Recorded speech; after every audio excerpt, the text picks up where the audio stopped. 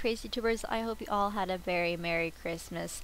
Today we are doing a cage tour. We had a few snowstorms and Christmas past, so I was feeling pretty inspired. Let's begin with the decorations on top of the cage. We've got these blocks here that spell Noel. They're from their Chew Toys, but unfortunately I don't have the kebab anymore. We've got a couple ornaments and this amazing snow globe that I found last year during Christmas season. I've also got hearts in the background because I just love those pixelated hearts I made. In the corner I had this giant ornament and I thought why not and put it there. I've also got these ornaments zip tied to the grids on the very top. I just thought it added that extra Christmassy touch.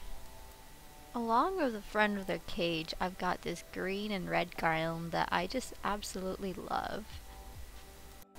Inside of their little home, I made the whole back a huge pile of hay. My little potatoes love playing in it, eating in it.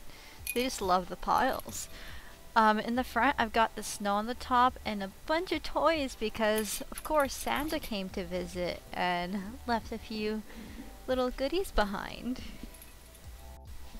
The girls got a bunch of these awesome little chewable puzzle pieces, some apple sticks, some weights because, you know, gotta work out sometimes. There's also a bunch of white fluffy snow bedding across the top of their regular wood bedding, and some stars here that are perfectly edible, chewable, completely safe for the girls. I'm pretty sure the girls' favorite part of this cage theme is that massive pile of hay draped across the back of their cage. As you can see here, Argo is just having a feast with it. Now I hope you all had a Merry Christmas, and I will hopefully see you all next time. Don't forget to like and subscribe to see more content.